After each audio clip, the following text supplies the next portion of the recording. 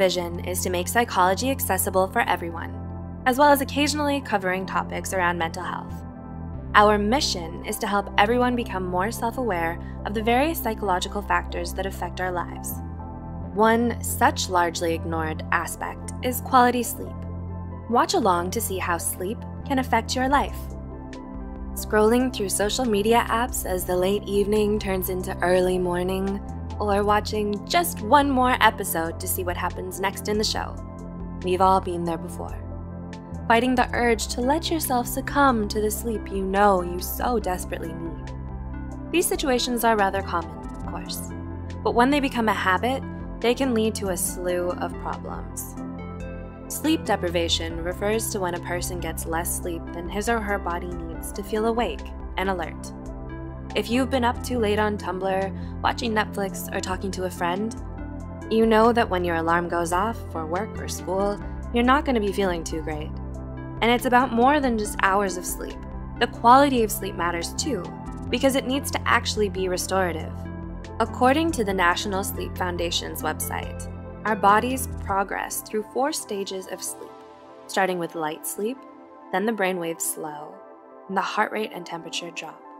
Next, we fall into a deep sleep where we become harder to wake up, and finally, we reach the REM stage, also known as rapid eye movement, which is when we dream.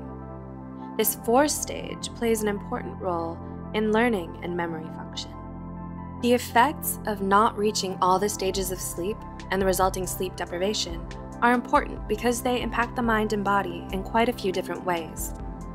It might be kind of weird to think that sleep has such a significant impact on us, but here are some key ways that show just how important getting the right kind of sleep is. 1. Increased risk of physical illness. Our immune systems are a collection of cells and organs in our bodies that protect against disease, and to function properly, it requires a sort of maintenance. Sleep provides that maintenance. When we don't sleep, our bodies can't produce a type of protective protein called cytokines, needed for the immune system to do its job. The cytokines fight infection. As mentioned in a study by Mayo Clinic, without adequate sleep, we may get sick more easily. It can also cause recovering from illness that we already have to take longer. It can increase our risk of chronic illnesses and even lead to respiratory diseases, according to a Medical News Today report. It makes sense too. How can anyone hope to stay healthy if they don't stop and rest? 2. Higher risk of obesity and weight gain. Without an ample amount of sleep, getting through the day might seem overwhelming and exhausting, so exercising most likely won't be a part of your to-do list. But prolonged periods without enough physical activity mean we're taking in more calories than we burn, leading to weight gain. The risk for obesity is even more extreme when we consider that sleep deprivation actually causes the hunger-regulating hormone levels to fluctuate, so we crave more foods, carbs in particular.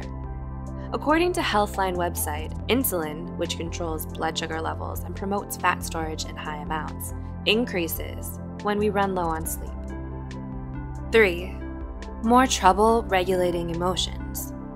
Proper sleep hygiene is an essential part of being mentally healthy too, especially when we consider that our emotions are largely reliant on it. When we can't sleep at night, it's incredibly frustrating. We may be lying awake staring at the ceiling, tossing and turning or counting sheep in a desperate attempt to get some shut-eye, and the frustration it causes carries over into the next morning.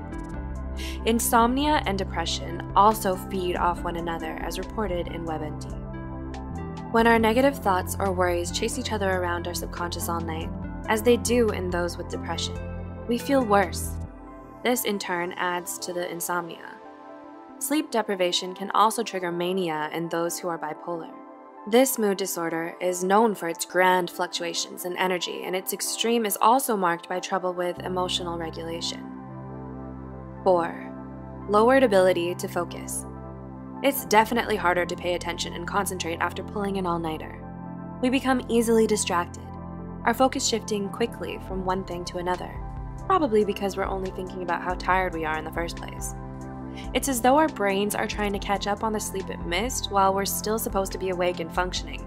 But there's more going on in the brain than just that. Sleep allows us to learn and form memories through the brain ripples that occur during its deepest state. With less sleep, we're more prone to forgetfulness and other learning difficulties. 5.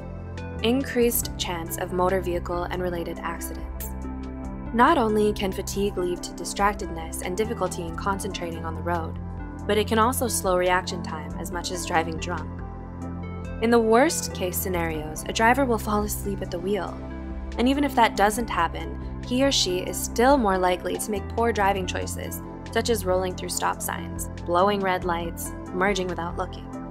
According to the CDC website, driving drowsy is responsible for up to 6,000 fatal car accidents each year. It's extremely dangerous and should be avoided at all costs. Getting an appropriate amount of sleep is important, to say the very least. Teenagers typically need 8 to 10 hours of sleep a night, and adults need 7 to 9. Without reaching those sleep goals, you might find yourself experiencing some of the problems described above. If you're tossing and turning for more than 20 minutes, getting up for a short amount of time before getting back into bed again can help rewire your thoughts.